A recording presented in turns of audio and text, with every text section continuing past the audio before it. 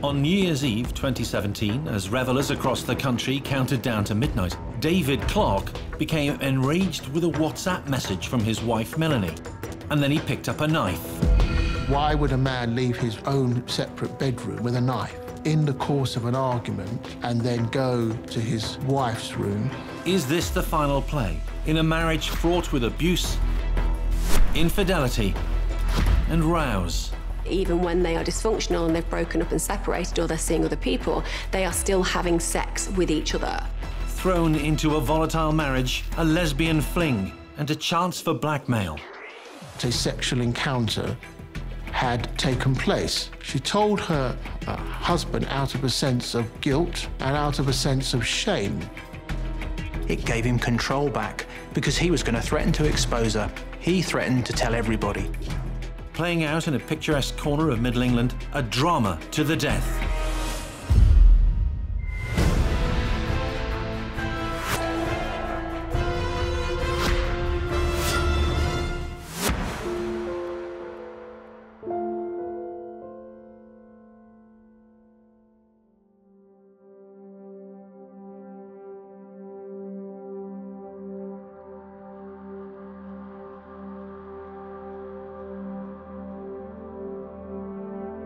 Melanie and David Clark in 2011 settled in England after a life-changing decision. They were both from South Africa. They met in South Africa. She already had children from a previous relationship. They had seen too much crime to feel comfortable in parts of that country, so a small Middle England town looked just right for them. Bromsgrove is, you know, it's a small commuter town. It's a market town. People come here because they want a nice place to live. They want their dream life. The Clarks lived in a place called Stoke Prior on the edge of Bromsgrove. Safe, clean air, good schools, the ideal place for a family of 6 to settle. It's a lovely village, picturesque countryside. It's got canals, it's got a parish council, it's got a village hall, it's got a great community spirit, and I think they would have been looking for that quintessentially English village life. When they had married in 2005, Melanie and David were both enjoying a second chance at love. They had a familiarity because they'd known each other as young people, and even though they got married to other people, when they reconnected, that shared history is quite a powerful connector in relationships. They'd both gone off their own separate ways for many, many years. Melanie had married and had had 4 children.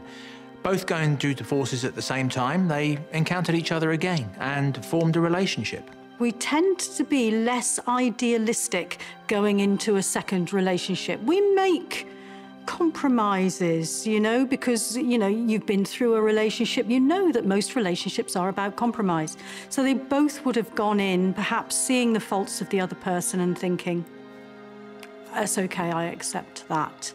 And it's only later on that perhaps Melanie would have seen that the eccentricities in David were actually very difficult to deal with and hid bigger problems.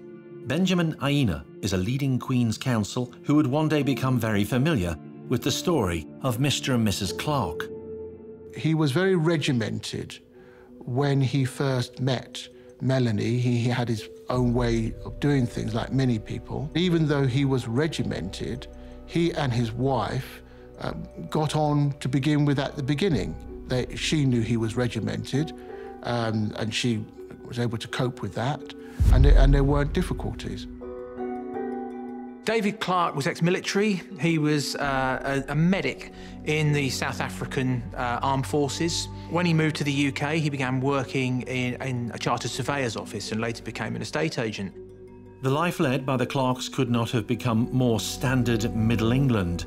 Bromsgrove was affordable, and the nearby tourist mecca of Stratford-on-Avon became the place where David worked. He was an estate agent, and good at it, intimately knowing the selling points of properties that he would market. David Clark was a detail man. He was just a man who was very tidy. His shirts had to be in a particular way, his ties had to be in a particular way, had to be stored in a particular way. It's not a doubt in my mind that David Clark was a particular type of controlling individual.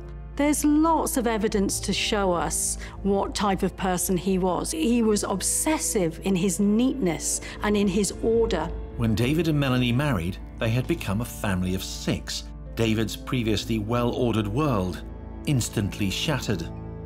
When he was entering into a relationship where she already had a number of children, and he was happy to enter into that arena, so he knew what he was taking on.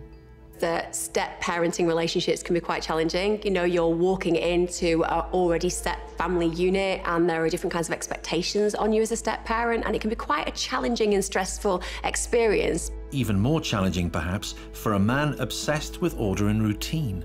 He would very easily become angry with his children.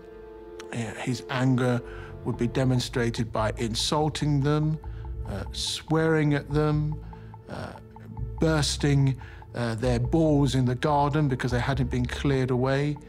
Even to one extent, when they had friends around, swearing at their guests because one of them had left a door open. Things were tense inside the Clark home. It's always very difficult with a controlling person like this when they are in a relationship with somebody and stepchildren. They don't have always a great affinity with their biological children. Bring in stepchildren and the whole thing gets a lot more difficult. It sounds very much like David had a very short fuse. His desire for order, his desire for routine meant that living with 4 children and a wife who didn't share his desire for that type of routine meant that he was an easy target. Small things could cause an explosion, and we often see this in domestic situations. David might have tried to exert control over Melanie and her children, but he was not always successful. She's not a shrinking violet, she's somebody who stands up for herself. Melanie doesn't present as what we like to think of as our typical domestic abuse victim. She's not quiet, she's not submissive, she's not in the corner. She stands up for herself. She's a very normal, confident woman. She would fight back. She would give him pushback. And of course, he didn't like it. This was a tempestuous and toxic relationship. Melanie refused to accept her husband's rules and regulations. In fact, she rebelled against them. A marriage which had started as an answer to a range of challenges was disintegrating. Clark claimed that Melanie would exploit his need for order, that she would deliberately mess up his shirts that he liked to have in order of colour. If he upset them, if he was bullying them, and I can't imagine he wasn't, it would have been very easy to get back at him by just quietly messing with some of his routines, perhaps, like he said, moving his shirts out of colour order, for example. A man like David, who was meticulous, ordered, routine-driven and process-driven, it would mean that he was extremely easy to put off his stride. You know, if simply by reordering someone's shirts or upsetting their sock drawer, you can send them into a rage, then it doesn't bode well for the future. Living in a new country, unable to control his wife and stepchildren as he wanted, David Clark's behaviour became increasingly unpleasant. Communication breakdowns inside their Bromsgrove home meant that the married couple turned to their phones to exchange insults. The last 3 years of the relationship was all caught in a series of WhatsApp and text messages which the couple sent to each other. And what those messages showed was that the relationship from about 2015 onwards became turbulent. Mr. Clark had a bad temper. When they get into arguments and altercations, there's this real escalation where his language becomes deeply offensive. And whilst it tends to be projected at her, it does get spilled over and get projected onto the children as well. The wife of a friend comes to visit them. I think she goes to the toilet or goes to the kitchen. She leaves the door open and he swears at her, "Shut that effing door, shut that effing door." So these are examples of a man who is not in control of himself. You wouldn't behave like that if you were. The Clarks' marriage had, by 2015, become toxic. From the very beginning, this man was dangerous in that relationship. It's almost that the way that they were, the dynamic between them was kind of clouding his dangerousness. If Melanie had been a less confident person, he would have been judged differently much earlier on. They had swapped South Africa to escape violence, but in picturesque Middle England, Mr. and Mrs. Clark were creating their own brand of conflict. How bad would things become? In 2015, 10 years into their marriage, David Clark's controlling behaviour began to take its toll on his wife Melanie.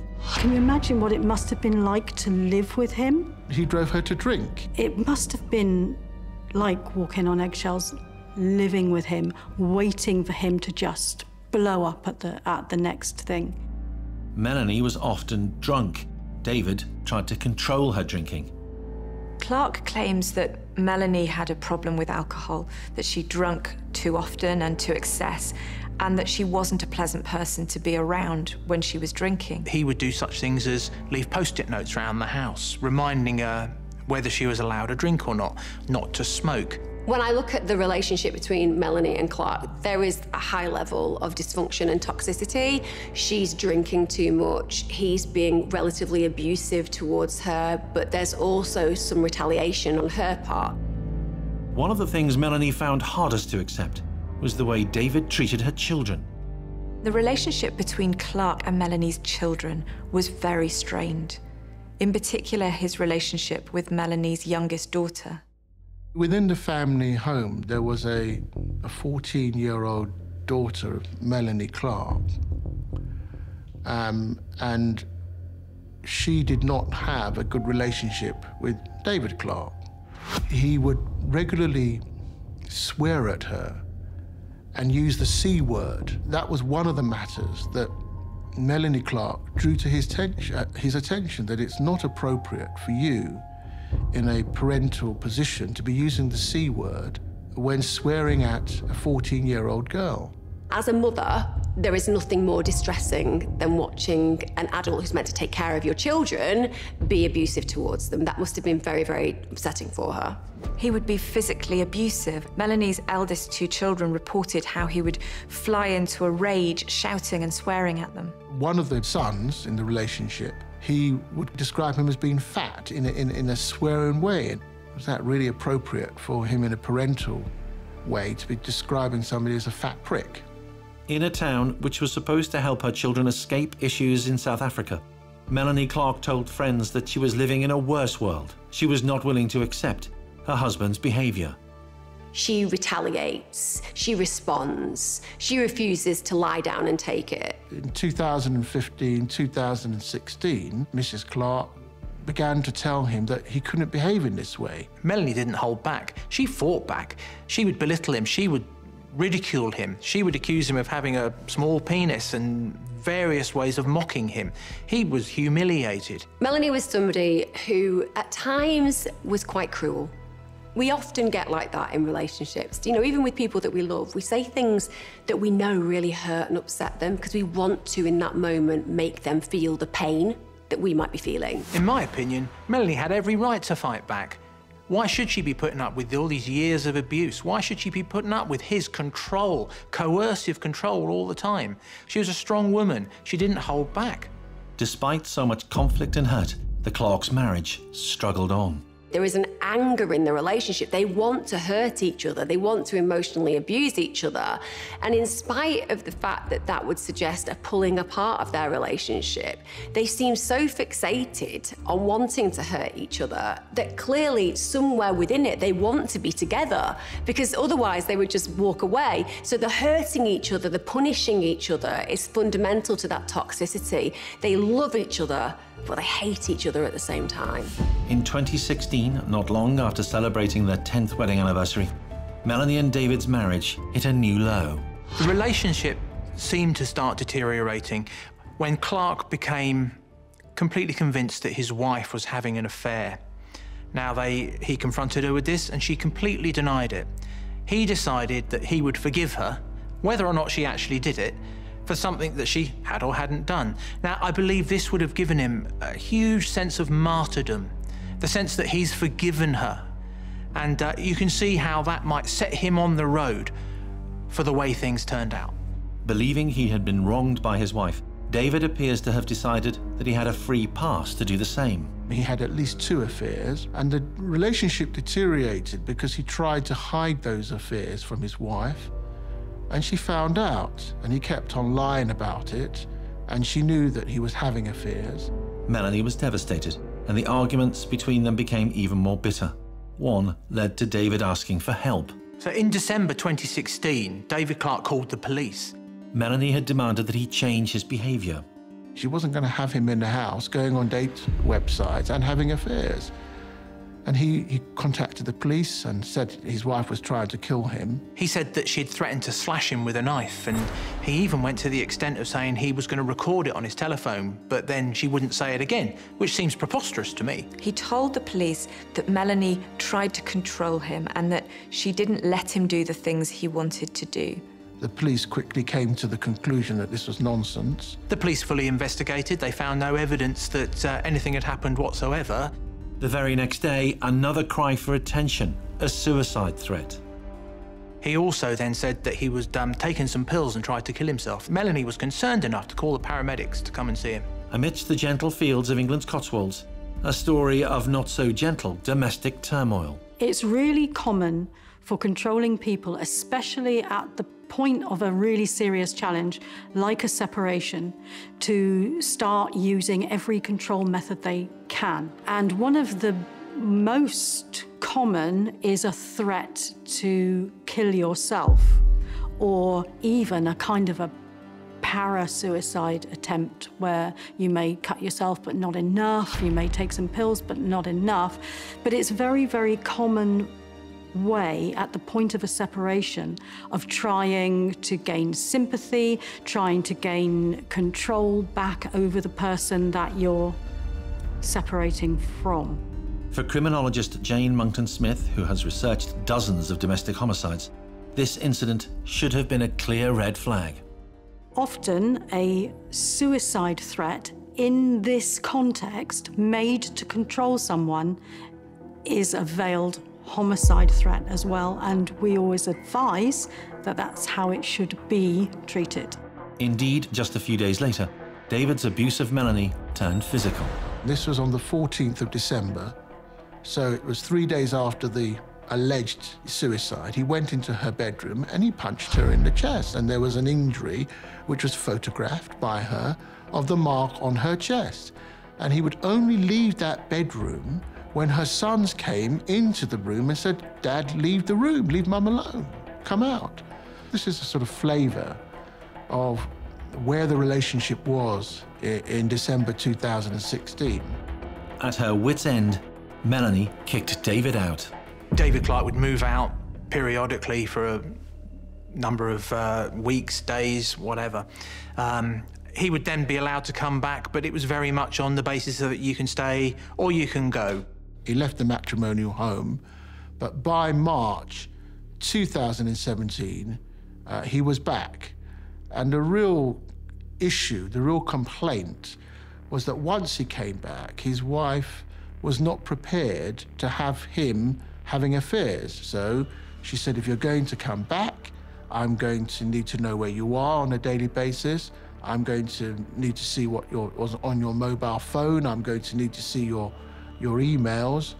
And for a man who liked to be in control, he found this very difficult. And that was the real problem, the real difficulty in the relationship. When a controlling person gets into a relationship with somebody, there are rights and responsibilities. So the way they see it, the rights are all theirs and the responsibilities are all their partners. So they will very often feel completely justified in having affairs, outside relationships, but the other person only has responsibilities, so it's their responsibility to tolerate this. Here was a man who was having affairs and wanted to carry on having affairs, wanted to carry on going on dating websites and stay in a matrimonial home, and she wasn't prepared to have it. In fact, during one argument about his infidelity, Melanie treated David to a taste of his own medicine. Now, at this stage, this is an open relationship, but so far, it only seems it's an open relationship on David's part.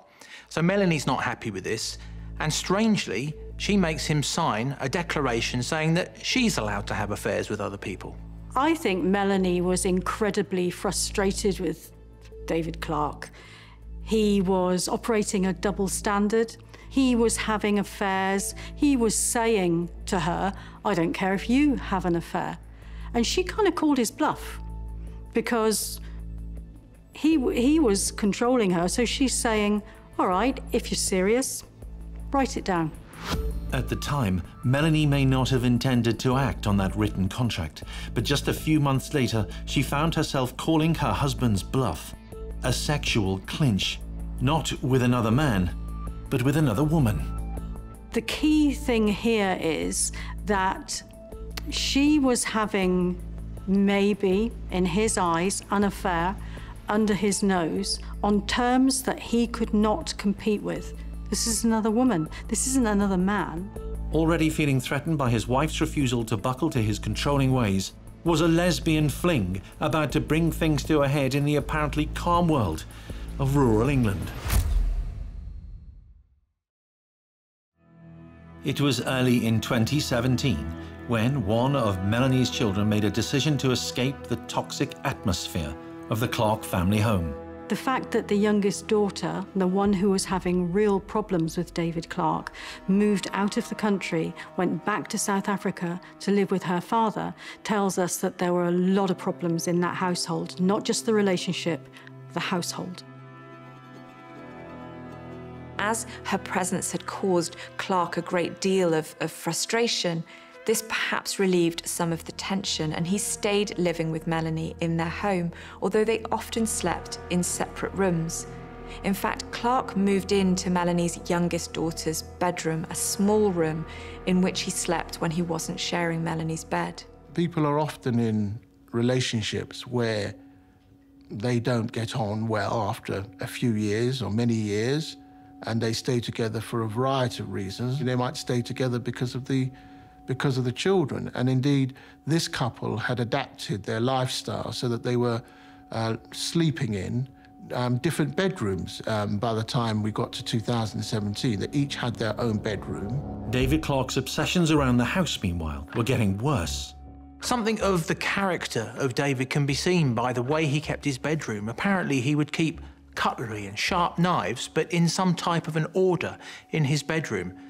Not probably because of arming himself, possibly just because that's how he was. He had this strange character. The fact that he kept knives within his room of itself was not that important, because one has to remember he came from South Africa. That was where he was brought up. In South Africa, he was entitled to own a gun. He was entitled to own knives. It's a different regime than in England. It was a sense of entitlement to have weapons nearby that would become very significant. On the 28th of December, an incident happens which will have lasting ramifications. David's best friend comes round for dinner, and he comes with his 30-year-old daughter. There is a lot of drink taken, drinking games, and then something happens later on that evening that will have effects that will enable David to exert control on his wife for the remainder of her life. One of Clark's best friends came round for dinner. He brought with him his daughter, Katie, a journalist.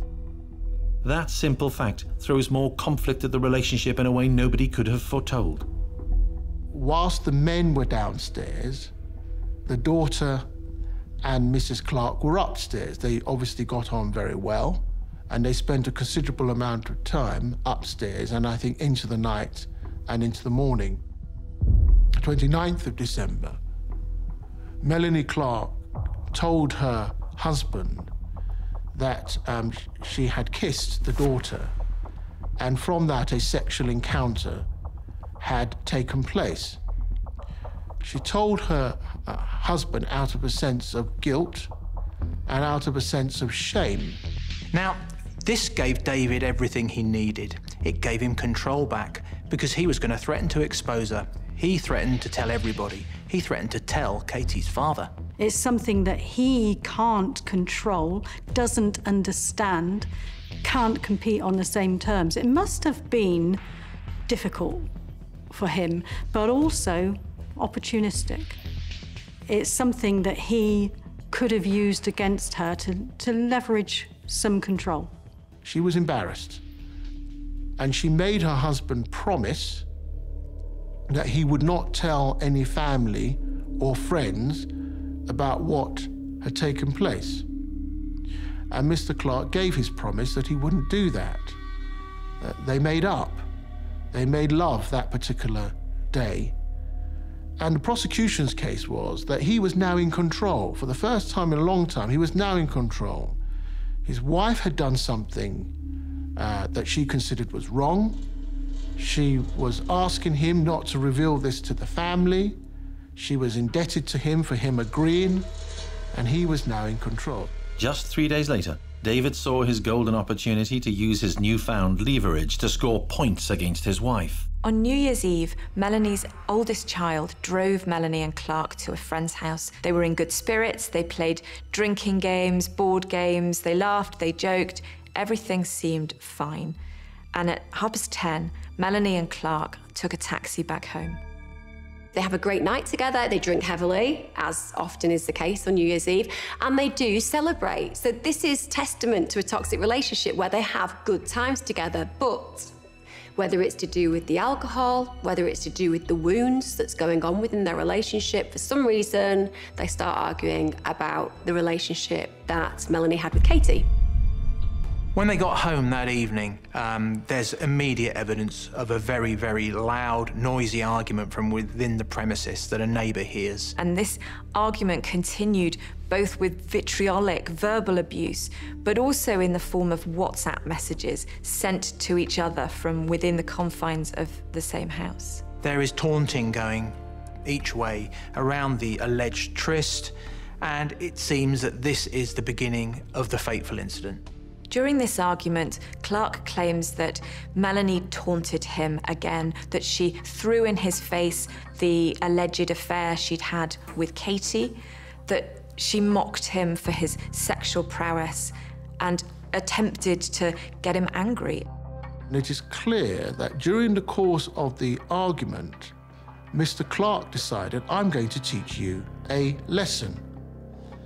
And that started with him sending a message to his friend and telling his friend about the sexual encounter which had occurred between the friend's daughter and his wife. For some reason, those messages don't go through, most likely because it's nearly midnight on New Year's Eve. And he sent that message 3 times. There was no response from the friend. The revenge was not working. And so Mr. Clark decided to send a message to his sister. Again, there was no response from his sister that made him feel that the revenge was working. And so he then decided to send a message reporting the sexual encounter to one of his sons. And again, there was no response. And finally, he decided to send a message to his wife to say, I've told the family about the sexual encounter. The purpose of his message was to humiliate his wife, but it backfired. Eventually, it seems these messages do get through, but there's no response. Melanie decides now is the time to really press home. She sends messages back to David, indicating that everyone's laughing at you, David. They've been laughing at you for the last 10 years. And it was in those circumstances that she told him to leave, that he was to leave in the morning. So essentially, everything he had done to try and get revenge and to punish his wife had not worked. Every bit of control David thought he had over this relationship was gone. Melanie had taken it all away from him in his eyes. By those text messages going through, being told that everyone's laughing at him. And the clear theme of her messages was that she'd had enough, and that if he didn't leave in the morning, she would call the police. And she also made it clear in her messages that she wanted to end the conversation, probably because she wanted to go to sleep.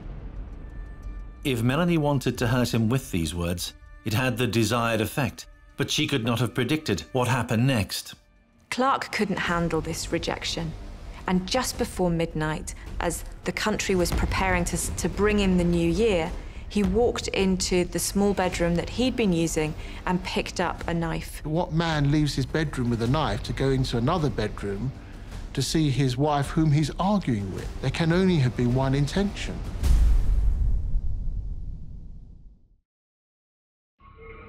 For local journalists, New Year's Day 2018 was not the usual tale of drunken revellers going too far. I'd woken up on New Year's Day 2018, and I always check my phone. It just comes with the job. You always want to know what's going on, even when you're off duty. Obviously not the best time in the morning after New Year's Eve, and I was just shocked to see on the West Mercia Police websites this report that there'd been a stabbing in Stoke Prior, which is one of the safer areas in Bromsgrove. Local news editor Tristan Harris doesn't get many murders on his patch. Right at that point, there was not much known about it. It was mainly reported as a police incident and that a man had been arrested at the property, 49 and 44-year-old victim. You start thinking, is it a burglary that's gone wrong? Is it a robbery? You don't really know at that point. It could be a domestic incident. For local police officers, there was little mystery about who had killed Melanie Clark. David then calls the police, and in an expletive-laden 999 call, he just admits it, explains that he did it. He said that she did his head in. He said, "I've killed my wife. I love her. I hate her. I'm going to kill myself." The police arrived just after midnight. They found Melanie dead. They found Clark in his pajamas, crouched by the side of the house. He asked police to kill him. Searching the house, police confirmed that Melanie was beyond saving. Melanie herself was soaked in blood. Part of the lobe of her right lung was penetrating from the wound in her chest. The clearest evidence that this was murder was the evidence from the pathology. The pathologist described a single blow with a knife that went through her pendant, through cartilage, through her ribs, 8 centimeters downwards. There were no defensive injuries, which meant that she didn't put her arms up to defend herself. There was no struggle, evidence of a struggle. It was just a straightforward attack with a knife. She didn't resist. Firstly, she wouldn't have been aware that he was going to do that. But secondly, even though he's been abusive, this is out of character. She doesn't have an expectation that this is a man who could kill her, so she's completely unprepared. And that one stab wound goes straight through her heart. So he kills her instantly. Melanie's eldest sons arrived home from their own New Year's Eve festivities to find the house cordoned off, emergency services everywhere, flashing lights outside their home, and their mother dead. In the Bromsgrove community, I think there was shock, sadness, regret for the family, wanting to help in any way they could, make life better. Obviously, nobody could bring Melanie back, but they just wanted to do what they could for the children. Clark was not about to accept responsibility for what had happened. David Clark never accepted full responsibility for this crime. He claimed that his wife's taunts caused him to have a momentary loss of control, which made this happen. It was a difficult case to prosecute. Cases involving the death in a relationship are always difficult, particularly where the husband is, or the wife is saying that they have carried out the act because of a loss of control or a sudden burst of anger. Charged with murder, in June 2018, a jury at Birmingham Crown Court heard Clark's version of events. Clark's defence hinged on the belief that he was the victim in an abusive relationship. He claimed that for years, Melanie had belittled and humiliated him, and that abuse had caused him to lose his temper and lash out. It was on that basis that he felt he was guilty of manslaughter, but not of murder. In the trial, David Clark remorselessly attacked his wife's character. He called her dishonest. He suggested that she'd been unfaithful, that she was manipulative, and that her parenting skills were not very good. He tried to make out that she was controlling and that he was an abused man who simply snapped. Even after the murder, when he's talking to people about what happened, he's not taking responsibility for his own actions. He's saying things like, well, you know, she was being horrible to me, she was saying things to me that were horrible. So he's actually putting the blame on her for her own murder. And then he says things like, I just can't remember what happened. I don't remember picking up the knife.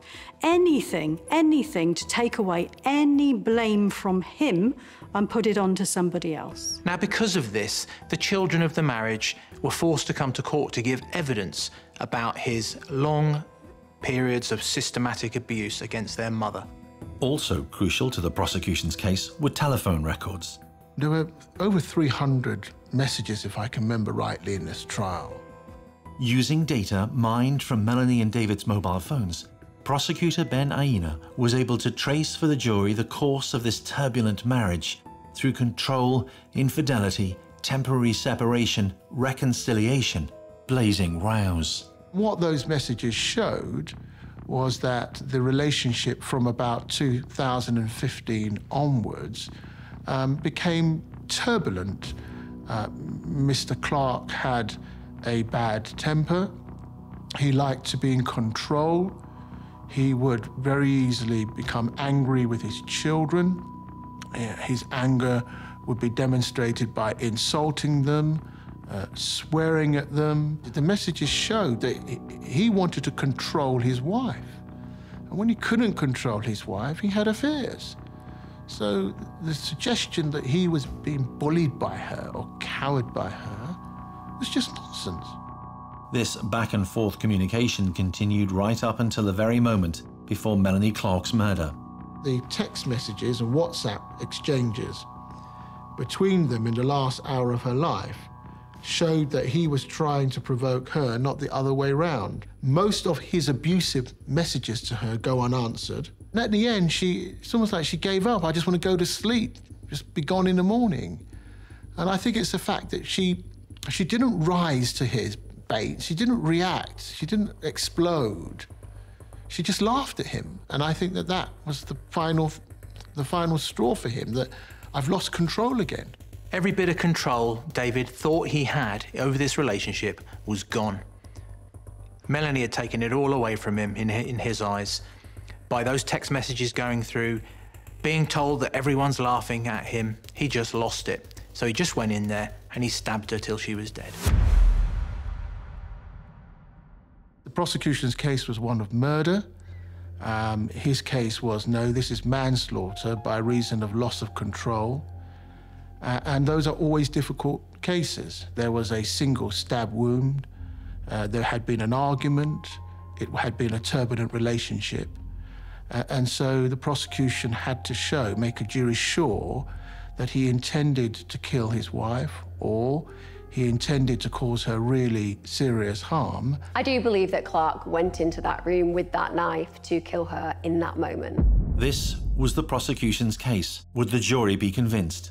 It's actually really, really difficult to convict somebody of murder with one stab. Really difficult. David Clark rejected all of the evidence put to him. In his eyes, he was the victim in this marriage. He gave evidence in a muted voice. There was no eye contact between me and him. He would look down.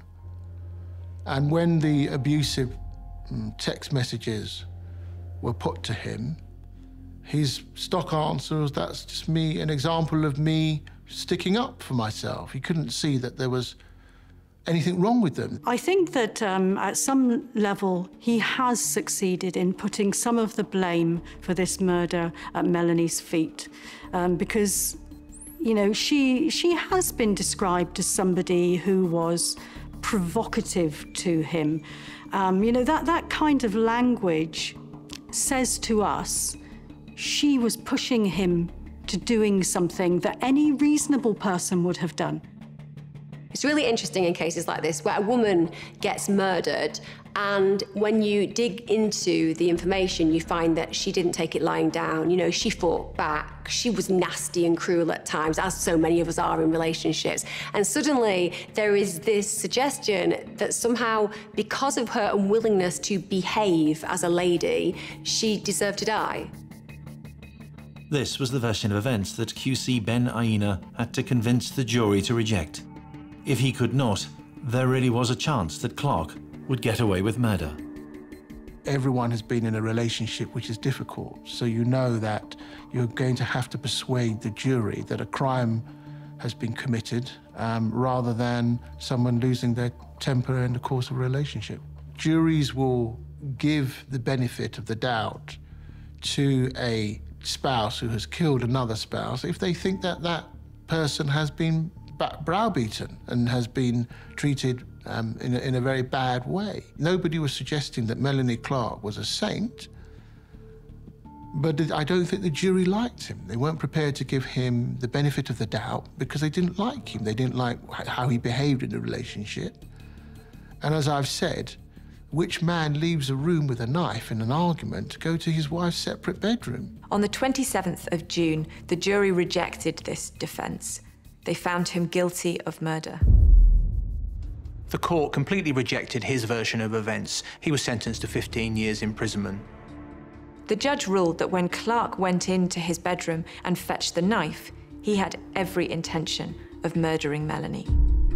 A marriage of less than 11 years, a second chance at love for a couple in their 40s, had ended in bloodshed.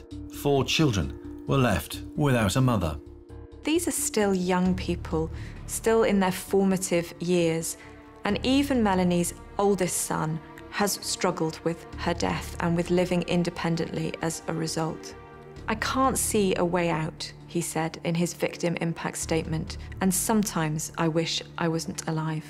It was a sad, sorry situation, and this, which was a street in picturesque Worcestershire, will now forever be known for a brutal murder.